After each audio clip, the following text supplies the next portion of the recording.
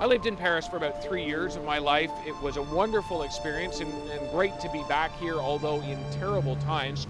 Fear and defiance are the things that really struck me this week, and it was exemplified just on one night. The defiance was that people came into public places, wanted to be seen in crowds, wanted to be seen in something that could be a target, a thing they'd been told not to be by the Prime Minister and police and others.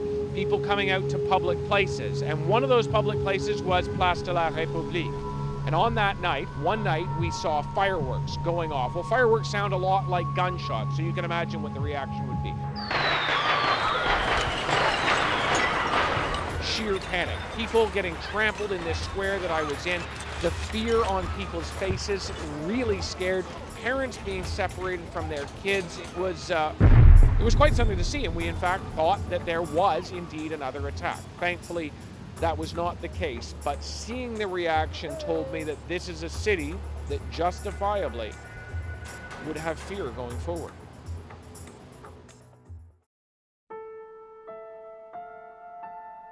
One of the most poignant moments I witnessed while here in Paris happened in front of the monument behind me in the Place de la République after a moment of silence to honor the victims of the attack. I saw a group of women who very clearly didn't know each other prior to bumping into each other at the monument. I saw them break down together. They were all crying, holding each other and trying to comfort one another.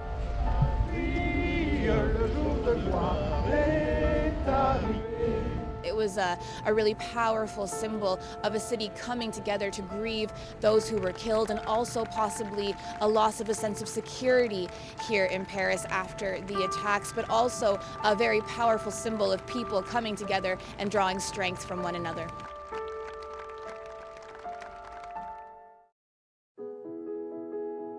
Well, this is La Place de la République in Paris, a place where I've spent a great deal of time in recent days. It is a meeting place for Parisians, a place where demonstrations often begin, and in recent days has become a makeshift memorial for the victims, where people have come to lay flowers and light candles. And despite a sense of grieving and sadness, there's also been room for lively debate. I can't count the number of times I heard sometimes loud debate over the role France should be playing in the fight against ISIS, or how open France should be to immigrants, or France's role in the migrant crisis. One of the words on that monument back there is liberté, and the French cherish that ability to debate openly, sometimes topics that aren't easy to handle.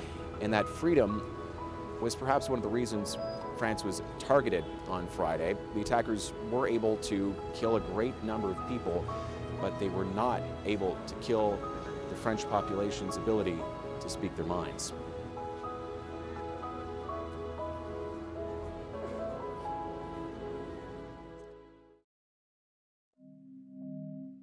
I guess the question I've been thinking about this week has to do with all of the emotion that's generated by the events of a week ago. Not just the grief and sorrow that's felt here in Paris, because that will pass, but what about the anger and fear which seems to be coming more from other countries than from people here, the United States in particular. There are important decisions for world leaders to make about how to respond to ISIS, about how to manage the refugee crisis that's sweeping through Europe.